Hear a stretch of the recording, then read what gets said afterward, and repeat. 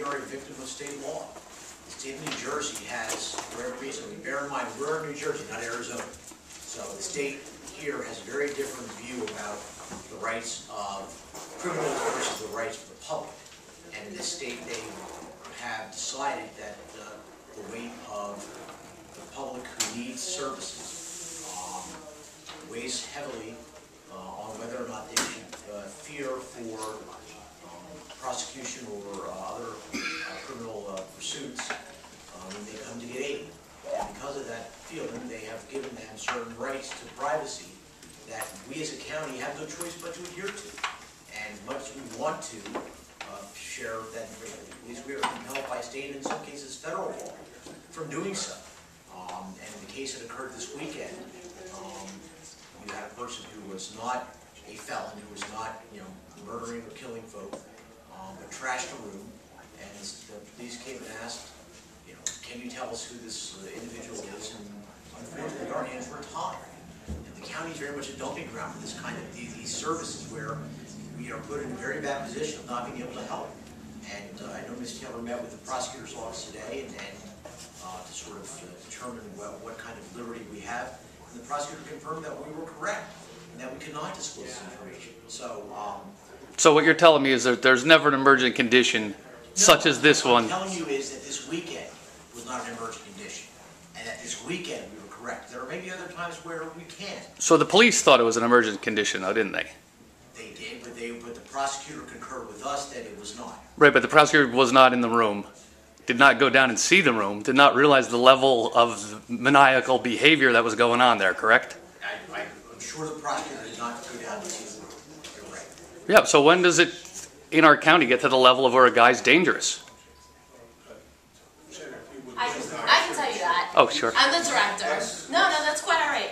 What happened was you're right, someone came or was in the Fountain Hotel and they did do damage to a room. My department was contacted. They were requested to give information with regard to who this individual was. They were told that we couldn't comply with that request unless he was a fleeing felon. That's, I think, the standard you're looking for. I think you're talking about two different things. One is an emergent condition if you as a social worker or a therapist or a clinician find that this person is a danger to themselves or others. That's a different reporting standard, and that is the law that you have the duty to report, it's called. That isn't exactly applicable here, but that is one emergent condition that I think you're referring to. In this instance, all we could do is comply with a grand jury subpoena or comply with a request if it was the issue and it was a fleeing felon. We asked, did this man commit a felony? Is he a fleeing felon? We were told, no, he's not. But we still want the information, and we said, okay, if you still need the information, our obligation is then to respond to a court order. Go ahead and get a court order, and then we will respond to that and give you the information that is subject to that court order. But we did not receive a court order. That's the standard, though. It has to be a fleeing felon, grand jury subpoena, or other, administration-related issues. Okay, could I ask another question? People in the community around that area, too, would like to know why that was chosen as the dumping ground for all these people, because the Fountain Motel has had over 100 incidents with the Clinton Township Police with people that are just being put there. I think it's one of about 6 different places that they put people, and the standard is, will they accept the state mandates you pay $50 a night for someone who is housed, who is otherwise homeless. The Fountain Motel accepts $50, as do a few other hotels in the area. What happens is someone comes, they qualify for services, we determine that they're homeless and in need of this service, and then we have to find a place for them to go. Usually it's based on who's got a slot open in their hotel. Okay, there's about 6 in the area. It's not just the Fountain, and I understand there's incidences that happen there. Well, it's become a public nuisance, really. Well, then the Fountain Motel needs to not accept $50 a night. Okay. I mean, I can't think of any other way to avoid it other than they would raise their rates. I mean, we're not the whole, we don't place, I think we have 10 people there right now. Right. And I think it's about 40 beds. Just for the record, I think Mr. Walton has some statistics of the county placements. Right, we have. Just so you have. The Fountain Hotel has 38 units. Right now, today, 10 of those units are occupied by county referrals, okay? There's a Siesta Hotel, there's a Travel Hotel, Ramada, and the White House Hotel in Hunterdon County. The White House Hotel has 8 of our homeless population, the Ramada has 19, the Travel Inn has 23, the Siesta has 3, and the Fountain has 10. So it's not like it's the only place we send them, we don't target it, and I believe they're sort of given the choice. They have the voucher and they can say, where do you want to go? And they choose it.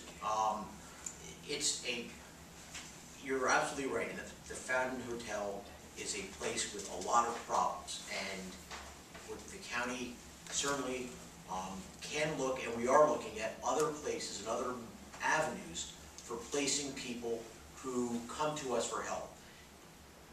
We don't want to say, if I was down on my luck and I came to the county, the last place I'd want to go is some flea bag hotel where there are a bunch of criminals, all right? So it's not in our interest or in our client's interest or in a criminal client, because I know that client term is not exactly palatable to a lot of folks, to send them there where they know that their neighbor may be somebody who's on the lam. So we are looking at other options, and believe me, that is not the most ideal situation for any of these folks. If folks want a real good, thorough review, the Courier News did a very thorough and long article from 2008 discussing the dilemma of this situation, that we've got people who, some of which are bad folks, some of which are good folk, that are on hard times, and they wind up there. That's no good for them, and it's no good for the Clinton Township. This is a very bad situation that we are trying to manage as best we can. And you can say, well, maybe the county should build a shelter of some sort. Nobody wants to build a shelter. You've got hotels that are in the business of providing housing for people on a temporary basis. So, yes, this is a big problem. It is a big nuisance for Clinton Township. They have a tax that the state created to help offset that. The revenue from that tax was $170 last year, and this year it's about $410.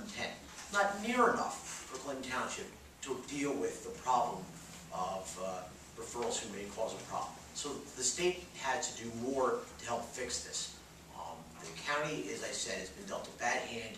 We're trying to make the most of it. There are certain things that we need to try to get reformed that we're going to be talking to our legislators about. There are certain things that maybe we can do better. We're going to look at those avenues and try to do better. But at the end of the day, it's a mess, and we're trying to do the best we can. And in this particular case, even the prosecutor said after reviewing it, yeah, you did what you had to do. And none of us like it. None of us in the Human Service Department or here in the county want to help criminals. That's the last thing any of us get involved in this for. And unfortunately, to a certain degree, our hands are tied.